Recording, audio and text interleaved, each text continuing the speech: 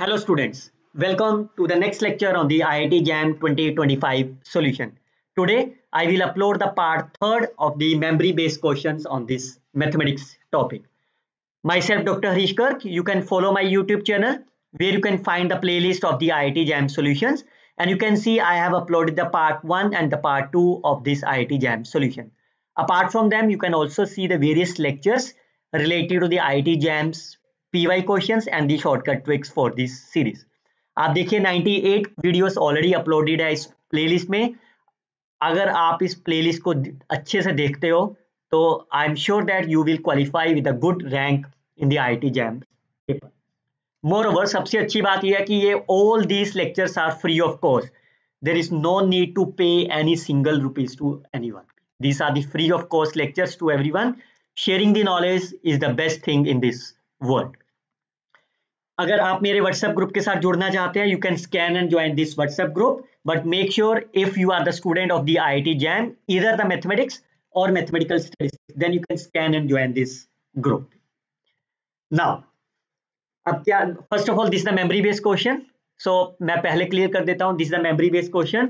हो सकता है कि स्टेटमेंट में यहाँ 0 की जगह पे 1 हो सकता है यहाँ साइन की जगह पे कोस हो.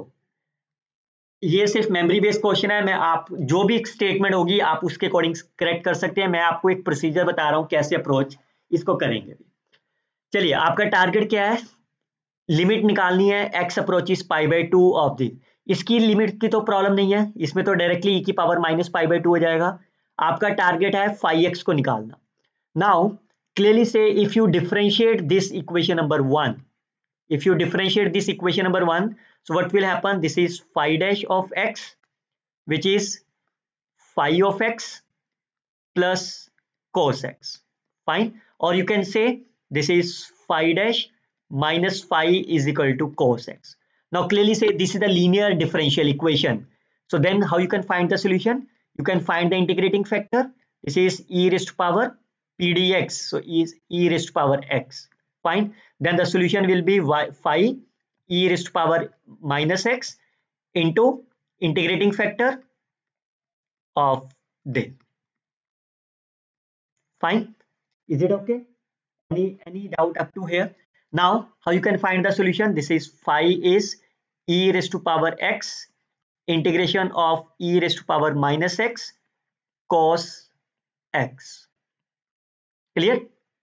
Now how you can solve this? So as you know, integration of e raised to power ax cos bx, इसका इंटीग्रेशन क्या होता है? e की power ax divided by a square plus b square into a cos bx plus b sin bx. और आप इसमें देखो तो a आपका कितना है? -1. b आपका कितना है? +1. तो अगर आप यहाँ पे सब्स्टिट्यूशन करोगे तो कितना हो जाएगा? e rest power minus ax divided by a square plus b square, ये 2 हो गया. a will be minus, b is 1. Fine. सो ये आपके पास आंसर हो गया. e की पावर माइनस एक्स कट जाएगा. हाफ को माइनस प्लस साइन एक्स, तो ये वैल्यू आपकी 5x की आ गई.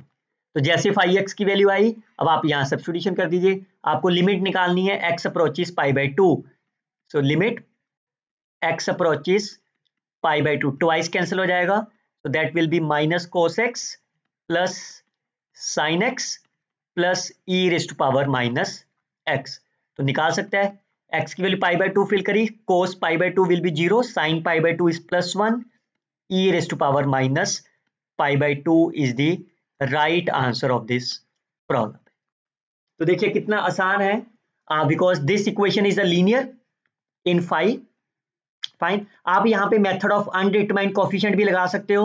ओके, आप कोई और मेथड से भी सोल्यूशन निकाल सकते हो, लेकिन मेरे दिमाग में एकदम से लीनियर का कंसेप्ट क्विकली बैठता है, तो लीनियर से आप इसको सॉल्व कर सकते हो.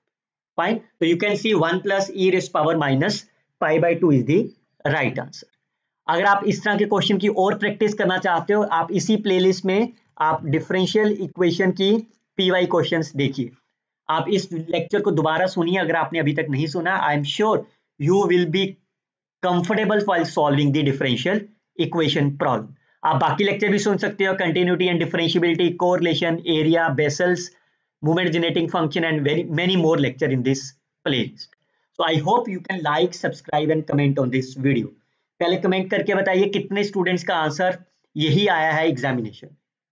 फाइन, सो उम्मीद करता हूं आपको ये वीडियो अच्छी लगी होगी, आप शेयर करेंगे this video with your friends. We will come up with the next video very soon. Till then, you can share this video and don't forget to subscribe my YouTube channel. Thanks for the watching. Thanks for the support. Happy learning.